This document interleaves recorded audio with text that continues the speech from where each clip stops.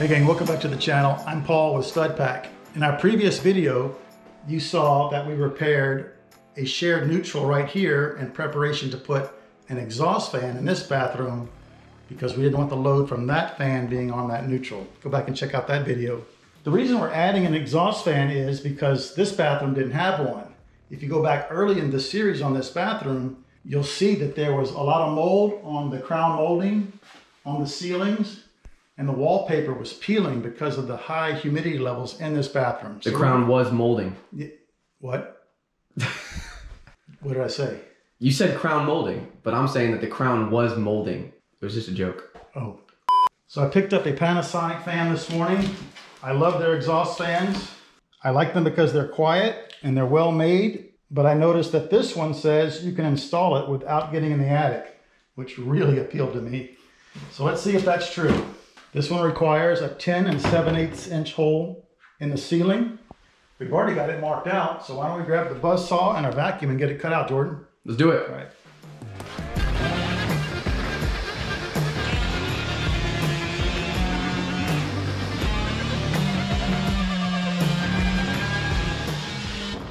All right, let's take this down, see how many things are in our way. I think we did good. Let me... Oh, wow, right there. Yeah, let me cut this in. Well, that's already, wow, look at that. Oh, it's already cut? Yeah. I had the invisible extension on here that you didn't see and cut right through that. Nice. Look at that, Jordan. We've only got 13 inches between the bottom of the roof rafter and the top of this ceiling joist. That's why I wanted that fan that we can install without getting in the attic. Absolutely. It's well worth the extra money. So before we start running the wire, let's see how much current this thing pulls. Shouldn't be much. It's just a fan. There you go, 0.25 amps. So we're on a 15 amp circuit. I've got some 14-2 wire. So why don't you push it through this hole and I'll reach up there and I'll try to grab it. All right. It's like bunching up in the soffit. Start pulling it out. See if you see. Yeah. I'm just making a hook for Jordan. Don't make fun of me. I have a fish tape in the garage, but it's what we got right here. All right, bud, see if you can grab it with that. All right, let's try it. All right. All right. Start moving the wire around if you can. Okay, I see it.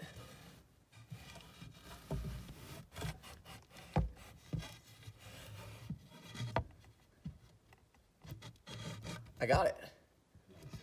But now I can't pull it out. I wish there was a step right in between these two. Yeah, one of them is too low and the next one your head's in the ceiling, huh? Yeah.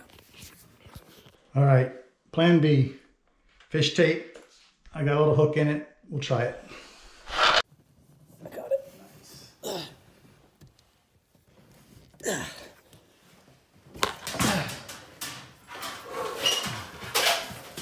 Great job, bud.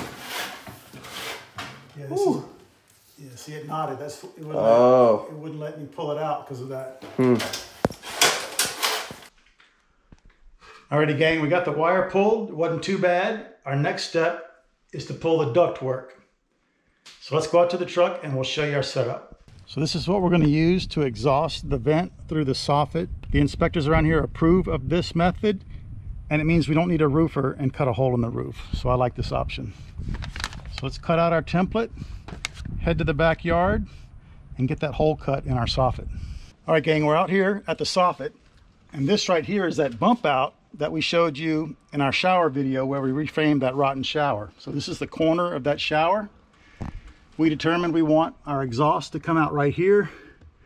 Kind of hard to tell where this beadboard is fastened to the framing, so I just measured off the seam right there. 32 inches was about here, so I should be in the middle of my framing. We traced our template. I'm gonna drill a hole in the middle and show you a little trick.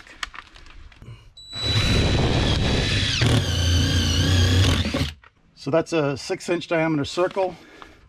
I just put a 4-inch bend in this wire. I'm gonna put it in there and I'm gonna spin it. And I'm checking for obstructions. But see how it swings clear all the way around? I know that I don't have any blocking or anything in my way. So I'm good to cut this hole with the jigsaw. if I did hit a piece of blocking here, I can move this hole over and hopefully that hole ends up in our cutout.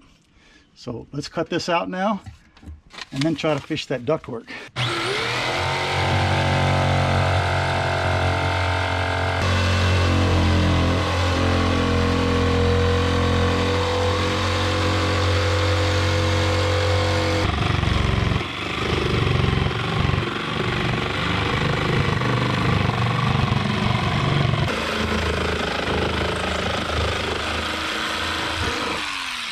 Good job. Whew. Let's see if it fits. All right, we've got the hole cut. The 6-inch template is actually a little small. We had to enlarge it, probably what, 6 1/4 inch diameter? Something like that. Something like that. But now that we got our hole cut, we're ready to run our duct work. I got this flexible foil duct. It's for bathroom exhaust fans. So I'm gonna get outside with the fish tape. I'm gonna push it in towards Jordan and he's gonna try to grab it. Let's try it. Right, before I take the fish tape outside, I'm gonna do this.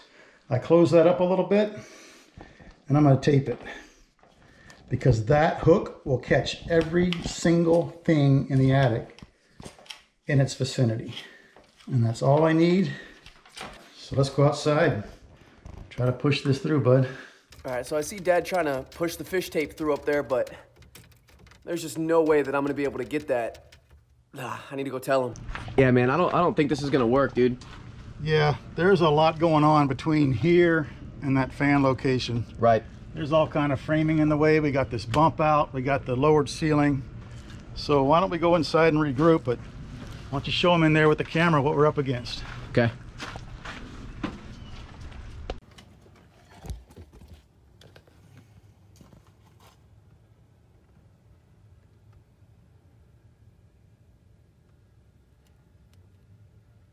You know, there's a cathedral ceiling in that master bedroom, so we're fighting that too. We don't have an attic space above it. Right. So I think we're gonna have to come this way along the eave and then turn and head towards that fan location. Yeah, there's no way we can get that hose over that step where all that insulation is. With all those screws in the plywood, it'll puncture the hose. I think our best bet is to go through that eave like you were saying. All right, well, I have an idea, so let's go check it out. Maybe it'll work. Alrighty guys, after a lot of trying, we could not get that fish tape through. There's a lot in our way. If you go back and watch the framing video on this shower, you'll remember the outside wall of the house is here. Then we have this little bump out for the shower. So that exhaust location for the ductwork is about right here on the other side of this wall. So I need to be able to get into this soffit and then turn and head that direction for our ductwork. I hate to cut this drywall. I sure wish there was a way that we could get access in there, Jordan.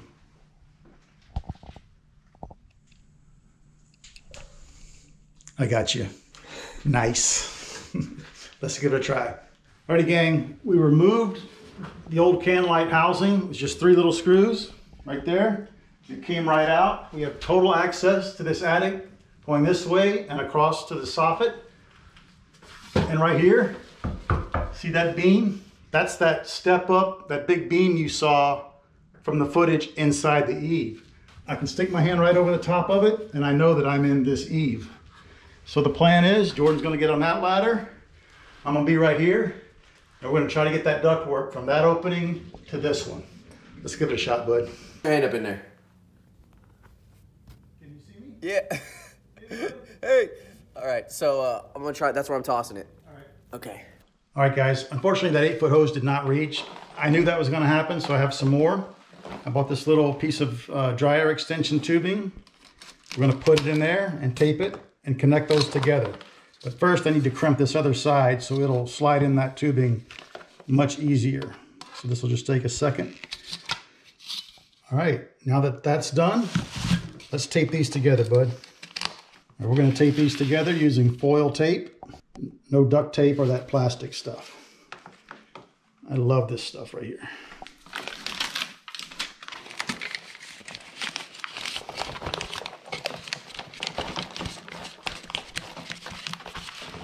It's pretty good. Nice.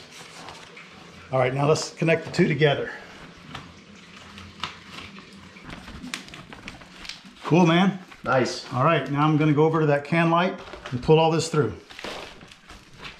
All right, dude, you should be able to grab it. You got it? Wow. Cool. Nice.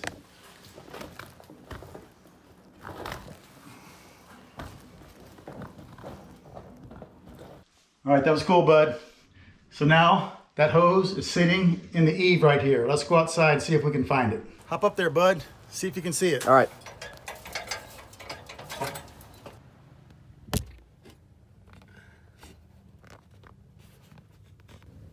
No. No. Where is it? Alrighty, gang, new plan of attack. We've got this glow rod with this hook on it. So I'm gonna stick this glow rod through the eave down to where Dad can access it. He's gonna try and reach his hand over, take this hook, attach it to the hose, and I'm gonna try and pull it through. But we need to see if he can grab it first, so let's try it. Yeah, you got it. All right, the glow rod method worked. Now I'm gonna hook them together and try to pull it the rest of the way. You wanna give them a shot of that, Jordan? Yeah, so there's the glow rod and the duct. And then we gotta get under those two rafters where the glow rod's coming from, and that's where our soffit is. Yep. Let's give it a shot. All right, hopefully I can guide it.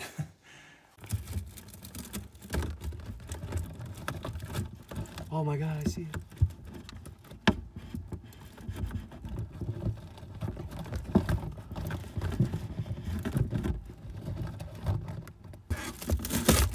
Ah.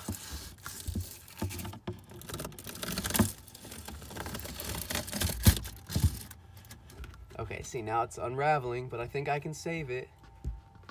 Alrighty, gang, this exhaust vent has turned out to be exhausting. We tried all our tricks to get this from here to that opening in the eave. There's just too much framing in the way, too many nails, the air conditioning line set, insulation wires, all that stuff. The reason I went that direction is because it's the shortest distance. So we're going to change our plan and we're going to go this way to the other side. It'll be a longer distance, but it'll be a straight run. So we're going to get in the attic, lay this across there, throw it into the eave, go outside, cut the circle in our eave just like you saw us do here, reach in and pull this out. On this side, we'll repair that hole we made by turning it into a soffit vent, and the attic will get more air, so that's a good thing. So we thought about getting a roofer and just punching through the roof, but they are hundreds and hundreds of dollars to do exhaust vents through the roof, and they are weeks out on their schedule. So we felt like we could do this ourselves and go out the soffit. So we're gonna get it done. We're gonna get up in the attic, throw this over there, and it's gonna work. Now it's become personal, we're gonna get it done. This is gonna work, bud. It's gonna work. All right, this is gonna work. It's gonna work. This is gonna work. Alrighty guys, this grill has 3 prongs on it up here that snap onto the wire that's embedded in this duct. That was a little hard to get on there. We really had to stretch it. So we taped it in addition to relying on those prongs so it wouldn't come off. So we're gonna put it in here. So let's see, square it up with the building, huh Jordan, like that? Right. Look good. And put it in. Whew, that was a job. All right, we're about ready to put this fan in. This is the support frame for it, and they really engineered this pretty cool. It flips up like that, so you can get it in the opening. Once it's in the attic, you flip these down, and then you drive these screws into the framing. And the fan attaches into these slots. Pretty cool, huh? Let's put it in.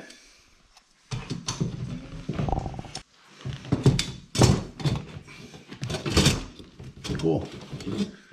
All right, gang, we've got it wired. Now it's time to lift it in place. But this is always the problem with trying to install one of these after the ceiling's done. You put it in there and you can't tip it up.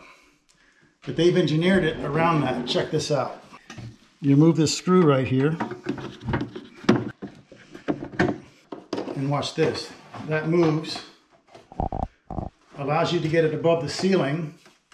Then it comes back down. And you put the screw back, and everything's the way it should be. Let's see it in action. All right.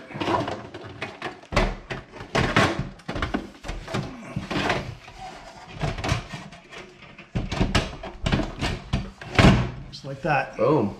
Now you use your 3 hands to hold the vent. Right. And screw it in. Uh-huh.